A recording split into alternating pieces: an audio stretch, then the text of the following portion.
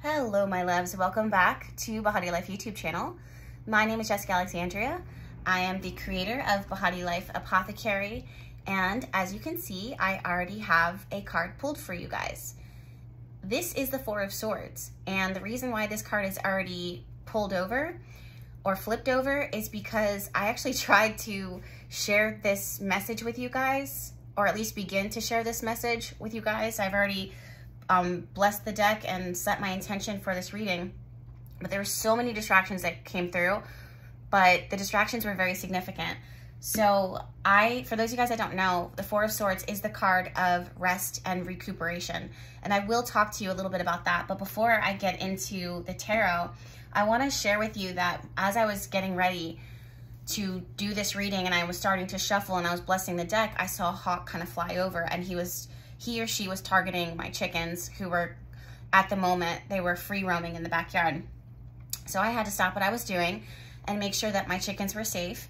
They were already aware and could already sense danger, so they had all gone to their hiding places and they had warned each other, so there was a lot of communication that was already going. But it really goes to show the overarching message that I was already picking up on, which is this Nine of Wands type of energy. Now, granted, I didn't see the Nine of Wands, but I felt it. It was this Nine of Wands type of energy of you who is viewing this right now, being in a place in your life, or you're almost expecting life to be tough, or life has been tough, or maybe you're someone who's had to look out for yourself or defend yourself or prove yourself. Let's say if it's not exactly life, it could be your career, where in the office, this is an example, like let's say there's an office full of men and like you're the only female in that office and you have to work 10 times harder to prove yourself and prove your intelligence, and meanwhile your coworkers are goofing off and doing half the work or whatever the case is, and you feel like you have to go the extra mile for things that I don't want to say that you expect to come to you easily, but it's like you have to go harder to get less than what someone else would have gained based upon whatever the circumstances are. So Spirit is talking about this energy of being, I don't want to say overly proactive, but it's something similar to that, where you're goal oriented, or you're working on something, or you're fixing something about yourself, or you're striving towards a goal in your life, and it feels like it's an uphill battle. This could also be health related, where you can see people taking, I don't know why, but I'm getting the strong sense of someone watching other people take advantage or take for granted their health, and that you're someone who struggles with a chronic condition, and you're like, if I only had your body, or if I only didn't have pain in this part of my body, then I could do what they're doing, and they don't even care, like they're complaining about a headache. So there's this energy here of not comparison, but just being like something very similar to comparison, where Spirit is acknowledging the fact that you have to go harder for something to work out, for something to be easier than it isn't, because it doesn't feel easy. It feels like a battle. For some of you guys, you might be someone who doesn't have family support, so you have to do things on your own. The only person that you can lean on and trust is yourself. So Spirit wants to talk to those types of energies. There's this message here about regeneration, and Spirit wants to tell you about, I heard like going to the well, and not making a wish at the well, but something very similar. The well, when it came to me in my vision, in my third eye vision, I saw it as a request for something more, like a deeper request. And the well represents the place that we go to make our wishes. When we drop that coin, we don't know where that coin's gonna fall, but in our minds, we envision that we made a wish and that wish will come true.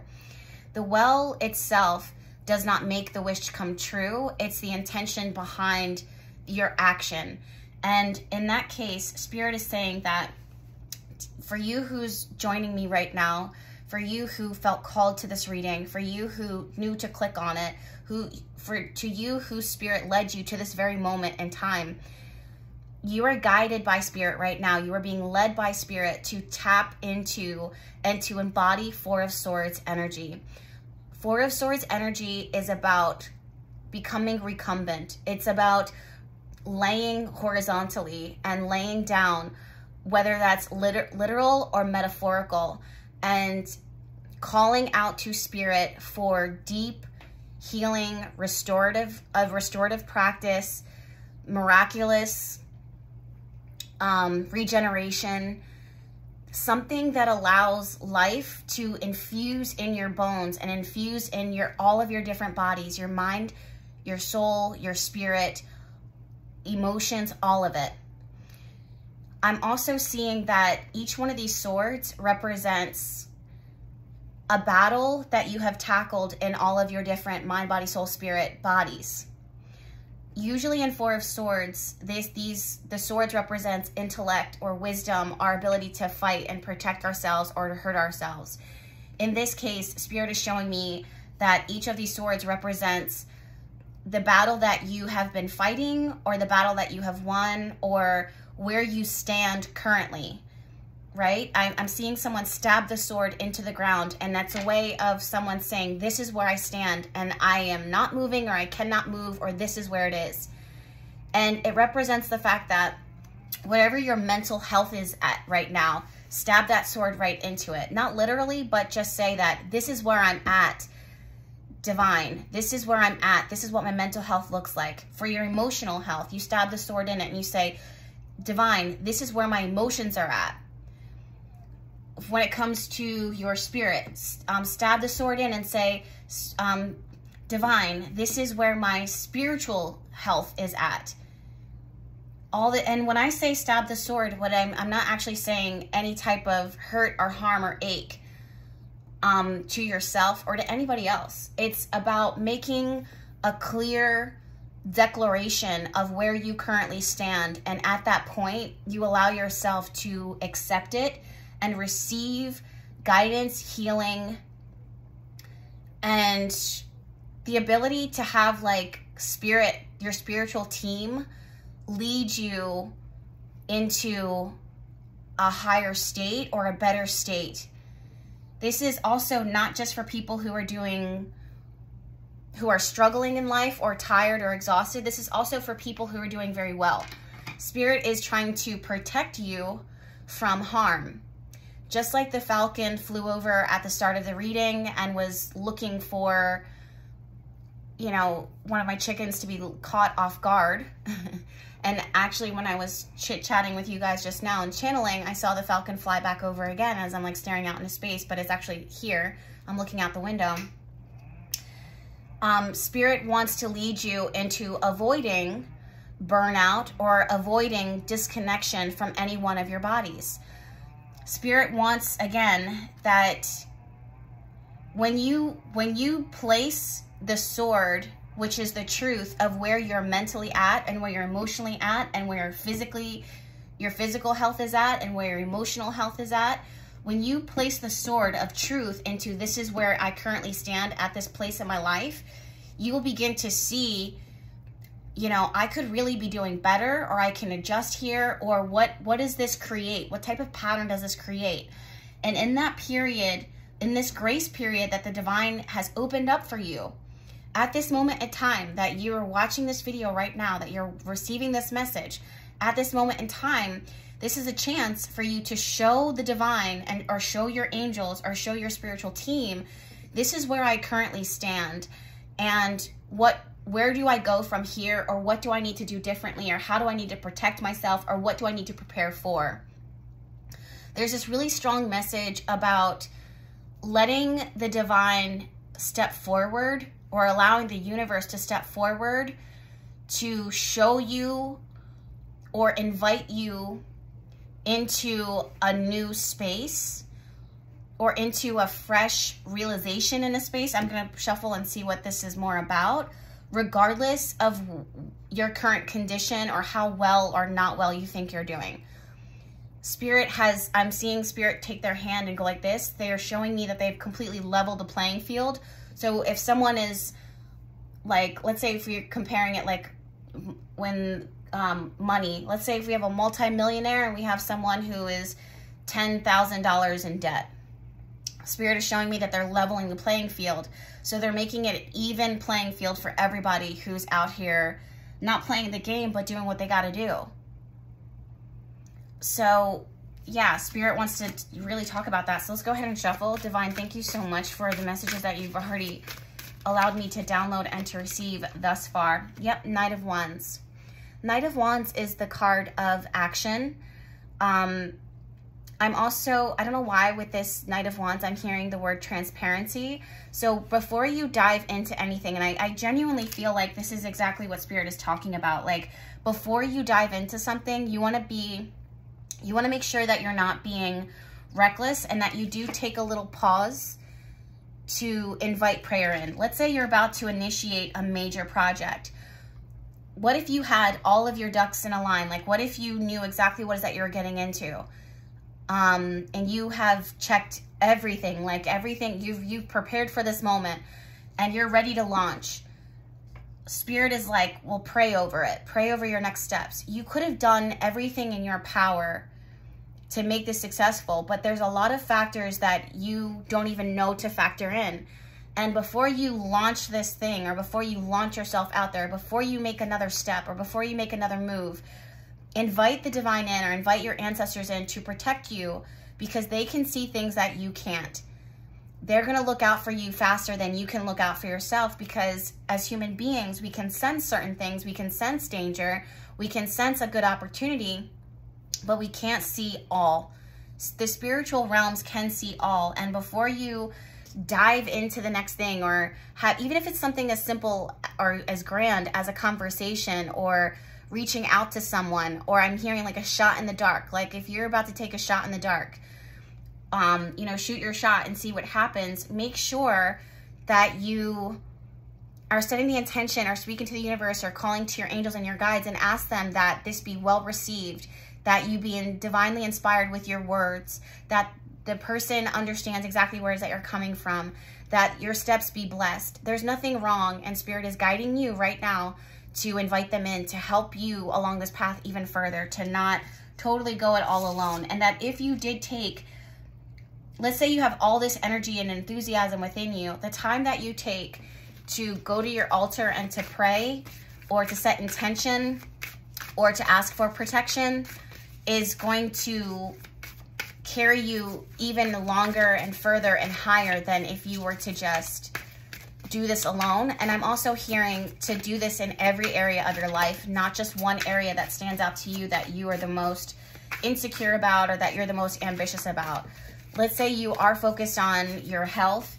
Spirit says, yeah, by all means, but I want you to be able to see that I can also not only fix your health and your well-being, but I can also bless your resources and bless your finances, because there is more out there for you. And I'm here to, I just heard like grant a wish. Sometimes as I'm saying grant a wish, yep, Chariot just jumped out. As I'm saying grant a wish, this is not just your own wishes, but the wishes of people around you, whose lives you're destined to bless, whose lives you're destined to help, because you have been filled up. Okay, so Spirit is also, I don't know what the deal is, but maybe in a venture right now, Spirit's going to call you to lead not only in this venture, but also to find a way to help other people through this venture, help other people along your path. They're going to inspire you to potentially help others, or to donate to a cause or some type of something. So Spirit wants you to be, yeah, King of Swords. Interesting. We have the King of Swords here. For those of you guys that are wondering what deck I'm using, it's I link them all for the most part in my Amazon shop. And this is the Bocelli Tarot, which is funny because I used to have a hamster back in the day who was named Bocelli. Okay, so King of Swords, and we have 10 of Wands, and then we have 3 of Cups reversed. Exactly. So this is energy where Spirit is like, we're going to be working to protect you from overexertion. and overdoing, overspending, over consuming, I just heard that instead of you overindulge, some of you, I don't know why I'm getting this strong message that for some of you guys, you might be spending time eating certain things in order to heal a certain emotional, like a part of one of your bodies, but it's impacting the other. So let's say your emotional well-being is kind of tossed up because it's been a year, you know, and there's a lot of things that have been going on. So you find that because your emotions are messed up, you end up emotionally eating, which ends up impacting your physical health. It makes you sluggish, it makes you sleepy, it makes you whatever. And then that impacts your spiritual health because you're clouded.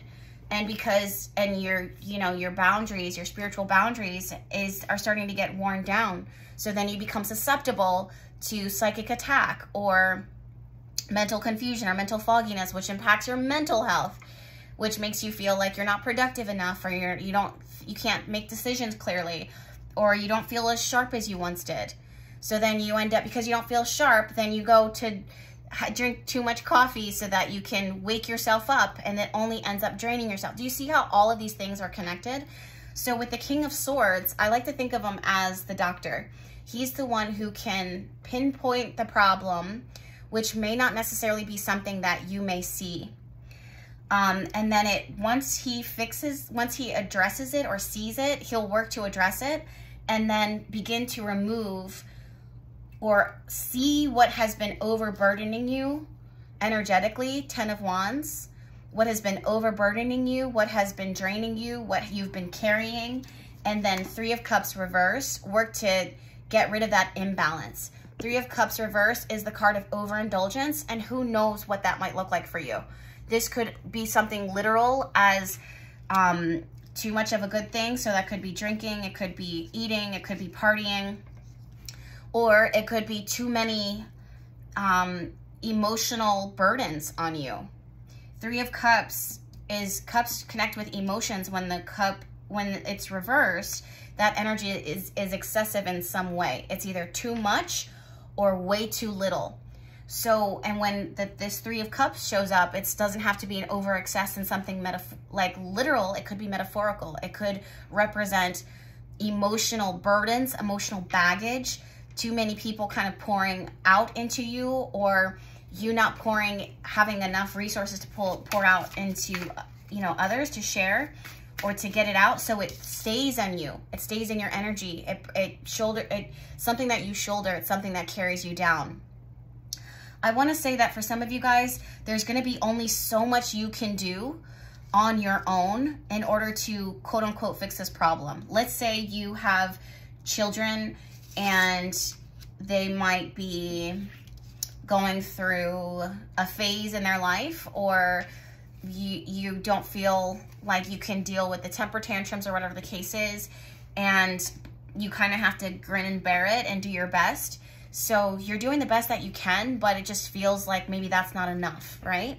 So this is where Spirit says, allow me to step forward and to help you with this, so that it's not just you trying to find not only like a babysitter, but like the right babysitter. Let's say you know that you need a babysitter. Again, this is a metaphor.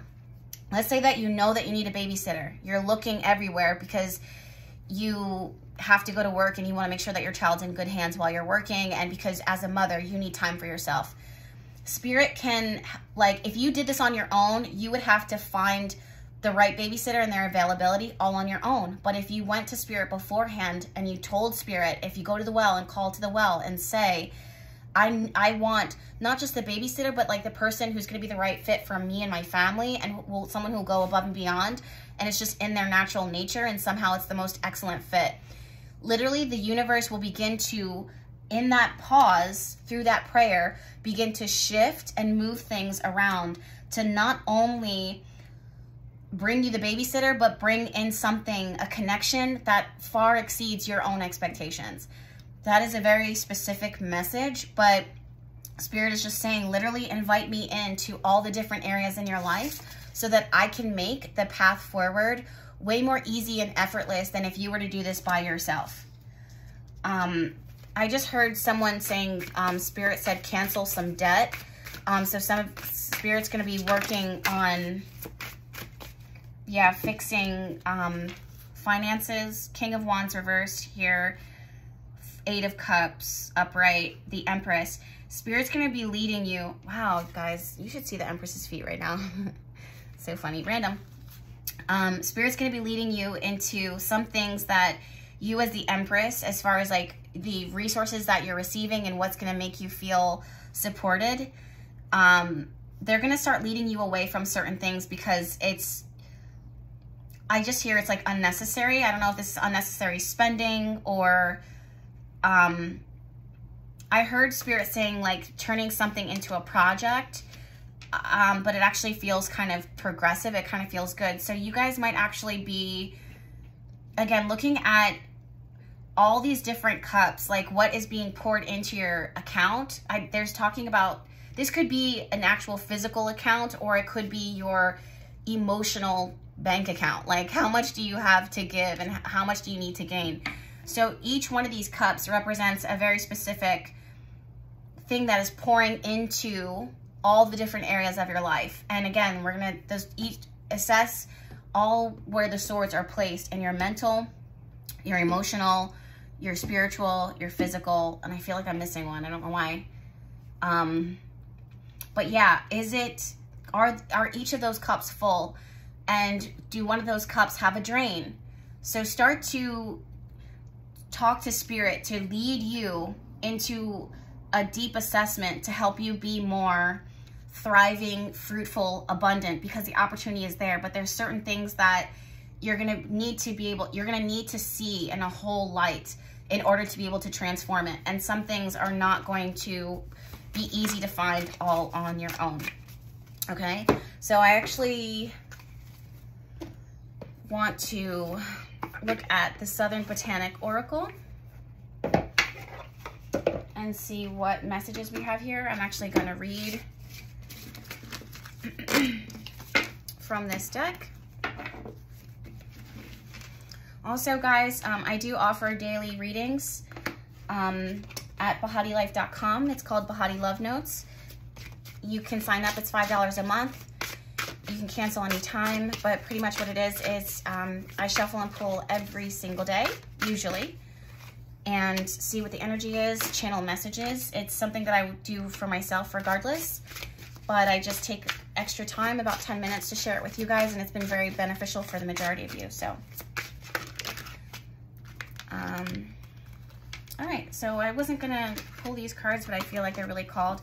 It's interesting because the card that's standing out to me the most right now is the hydrangea. Probably not saying that correctly. However, it's one of my favorite flowers. It actually represents gratitude and peace. I don't know if I said it in this reading, but I did talk about it, or at least try to, about expressing gratitude. And interestingly enough, before I did this reading today, the message of gratitude is actually my post on Instagram. And I really am diving into a message about gratitude, so I can talk about that a little bit more. But having gratitude gives you peace, but it also helps to change what you are attracting. We are going to be attracting regardless. But when it comes to physical things in our lives or circumstances and opportunities, we can change what we attract by changing our vibration. And the way to do that is by expressing gratitude, by tapping into things that we like and love, so that things that match that vibration tend to flow to us. We can't always do that with people because light tends to attract, well, human beings are complex. So light tends to attract all different types of energies. And I don't want any one of you guys to be like, well, I've got negative people in my life. What did I do to attract them? Again, human beings are complex and totally different than attracting a home or attracting a car or attracting a trip or a cup of coffee of your dreams, you know? Human beings are so complex. So you can shine your light and then attract someone who wants to consume that light because of the complexity of the human nature. I do want to talk to you about the magic of the hydrangea. So if you change the pH level of the soil, the entire the flowers will change color. And this just goes to show you that if you change the root, like what is feeding you, you can change in just a short amount of time the energy of something or the total appearance of it. So apply that message how it resonates, you know? If you, again, like if you're expressing gratitude, if you're expressing love, or if you're making a change in your environment or making a change in your energy, you'd be surprised how that will influence the entirety of your appearance, but also your aura, your energy, and all of the vibe around you. So just take that into consideration. The next card, wow, we have Comfrey, which is the card of healing and protection. Again, I do get a strong sense that for many of you guys, you need to know that Spirit or the divine, your ancestors, your guides, are doing everything in their power to protect you. They do not want anything to hurt or harm you. And the way to allow that protection in even further is to call out to it and to be open to it. And we have free will here on earth. So if we're not actively inviting in our angels and our guides, they will wait for you to do so. They will keep you out of harm's way for the most part, but make sure that you are inviting them in as much as you can. Wow, hearts a bustin'. And this is the removal of obstacles and catharsis. Exactly. So they want to, for some of you guys, you're going to do a road opener candle. I can offer that in my shop. I don't know why I don't have that, but I'm going to start doing that today. So I'll get those candles up for you guys. But this helps to remove the obstacles so that the path can be open for you from the spiritual realms to make it far more easier than you having to figure out how to go around the obstacle, especially when it comes to cathartic energy. Hobblebush is maturity and experience. So they do want to acknowledge the fact that there's a lot of growth here, that you have experienced, a lot of things that you have lived and learned. And I think that that's what contributes to you not being defensive, but you not expecting the worst, but being prepared. And Spirit is saying your maturity, you've matured, but we don't want you to be dense, or we don't want you to be heavy, and we don't want you to be on guard all the time. We want to, remember, it was the Four of Swords, so there's this invitation to relax and to invite Spirit in. And you know, your experience might have led you. Yep. Wild Cherry, we have passion and fire. So something is definitely going to light you up here. Wow. And then we have Hickory, release, and letting go. So these cards really fall so perfectly into alignment with each other. They're trying to give you the opportunity to invite Spirit in. I mean, I don't know a better way to say it. This healing can happen through rest.